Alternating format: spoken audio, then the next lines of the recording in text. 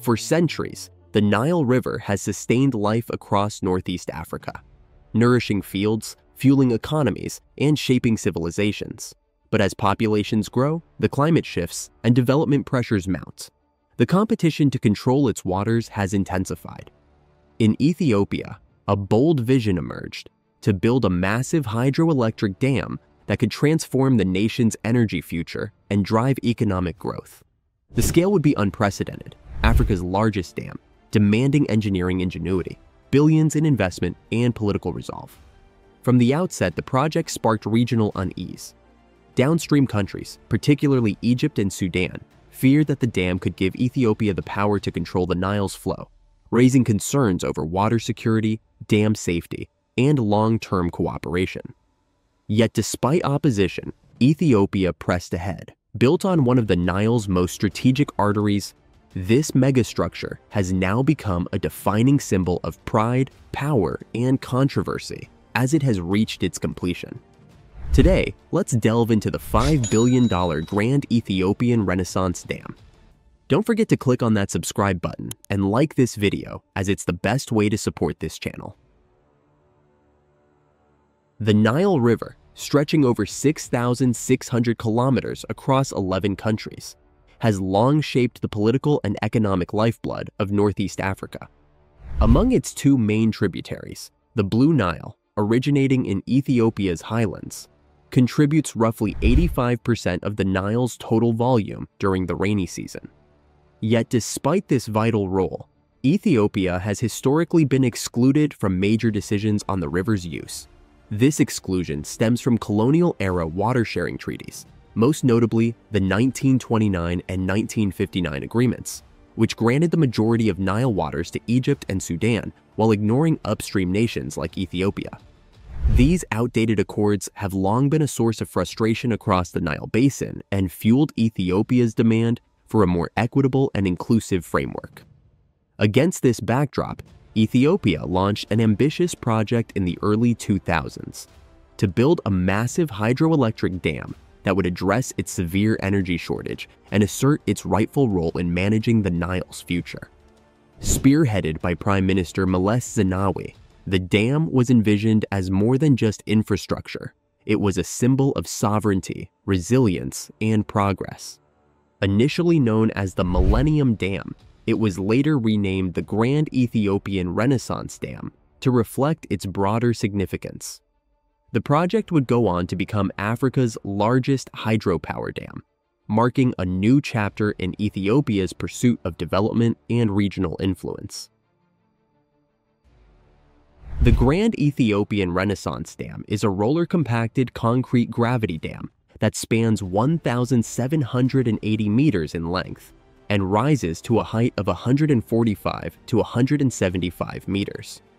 It is built on the Blue Nile's narrow gorges, a location chosen for its ideal topography and geology. The main structure consists of roughly 10.7 million cubic meters of concrete, an immense volume that required an efficient and rapid construction methodology. Roller compacted concrete was selected for its cost-effectiveness and ability to be placed in thick, horizontal layers without requiring traditional formwork or curing times. A notable feature of the project is the auxiliary saddle dam, a 5-kilometer-long, 50-meter-high concrete-faced rockfill structure designed to help contain the vast reservoir. Together, the main and saddle dams impound the Blue Nile to form a reservoir with a total storage capacity of approximately 74 billion cubic meters, comparable to the volume of Lake Tana, Ethiopia's largest natural lake. Powered by 13 massive turbines, the Grand Ethiopian Renaissance Dam will generate over 5,000 megawatts of electricity, translating to an estimated 16 terawatt-hours annually, enough to power over 40 million average African homes, or supply Ethiopia, Kenya, and Tanzania combined for an entire year. This marks a transformative leap in regional energy supply, significantly enhancing Ethiopia's power production capacity and positioning it as a net energy exporter. The dam also incorporates sophisticated hydrological and safety features.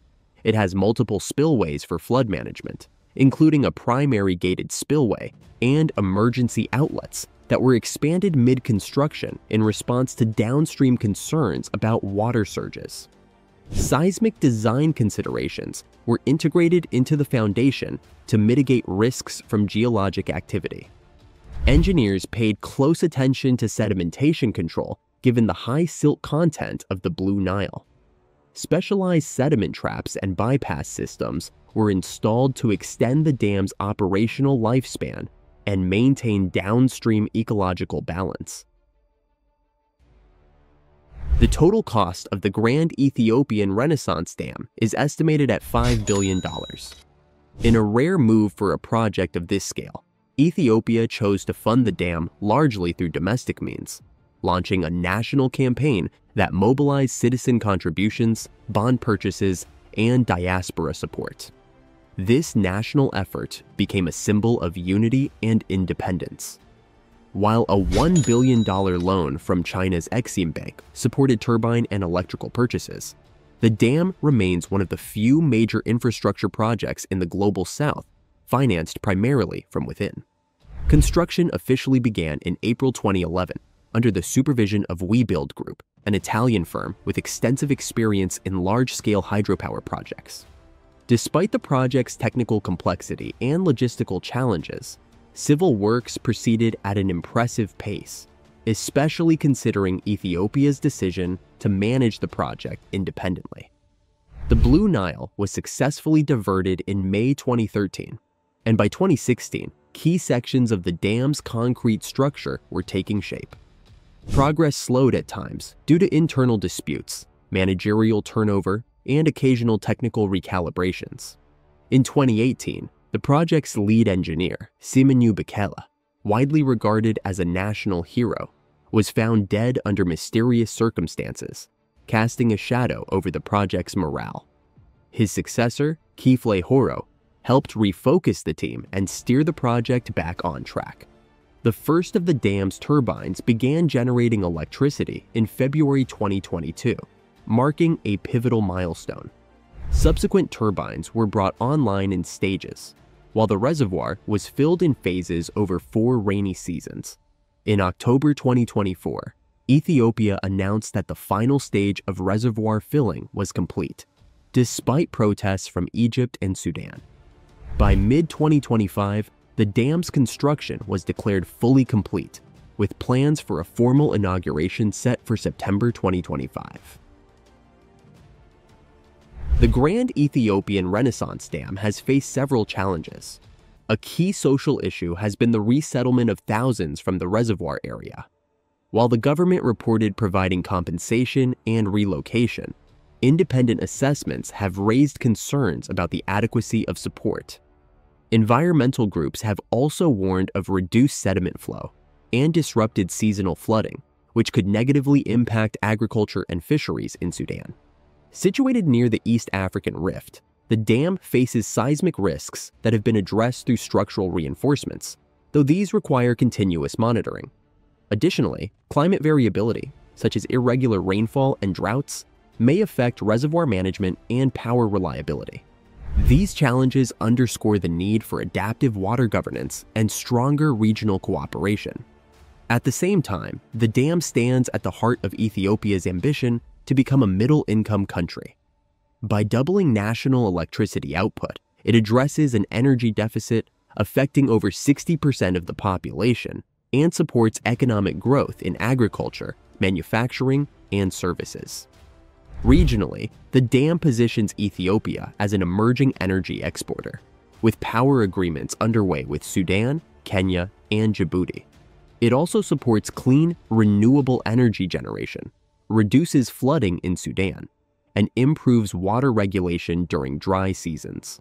Beyond its utility, the dam is a symbol of national pride, reflecting Ethiopia's resilience and determination to shape its future. Despite its domestic benefits, the Grand Ethiopian Renaissance Dam has provoked intense diplomatic disputes, particularly with Egypt. With over 90% of its freshwater supply coming from the Nile, Egypt considers any upstream interference a direct existential threat. A massive dam like this has deepened fears that, Without a binding agreement, Ethiopia could unilaterally restrict or delay the river's flow, especially during droughts, potentially cutting off vital supplies essential to Egypt's agriculture, drinking water, and industry. Since 2011, Egypt has lobbied aggressively in regional and international forums to delay or halt the dam's progress, arguing that a legally binding agreement on water release schedules is essential to safeguard downstream flows. Sudan, though initially supportive due to potential flood control and electricity imports, has adopted a more cautious stance over time. Sudan has expressed concerns about the dam's impact on its own dams, sedimentation rates, and water management systems. Egypt and Sudan have both called for a trilateral agreement mediated by external actors, including the African Union, the United Nations, and even the United States. Ethiopia, however, has maintained its right to unilaterally develop the Blue Nile, citing sovereignty and fair resource use. Despite multiple negotiation rounds, no binding agreement has been reached, leaving the dispute a complex geopolitical standoff tied to broader regional concerns. With construction complete and inauguration set for September 2025, the Grand Ethiopian Renaissance Dam now enters its most critical phase, long-term operation. Its future impact will hinge not just on electricity generation, but on how effectively water release and reservoir management are handled. Without a binding agreement between Ethiopia, Egypt, and Sudan, these operational decisions could heighten regional tensions. Yet the dam also offers a chance for cooperation. Its vast capacity could anchor broader integration in energy, water management, and regional trade. Joint monitoring and transparent data sharing could turn a source of conflict into one of collaboration. Ultimately, the dam's legacy will depend not only on engineering success, but on whether it inspires trust and diplomacy across borders. The Grand Ethiopian Renaissance Dam may be Ethiopia's greatest infrastructure achievement, but its true test lies in what the future holds. Can the Nile become a river of shared progress, or will it remain a fault line of division? Share your thoughts in the comments section. Thanks for watching, and see you in the next video.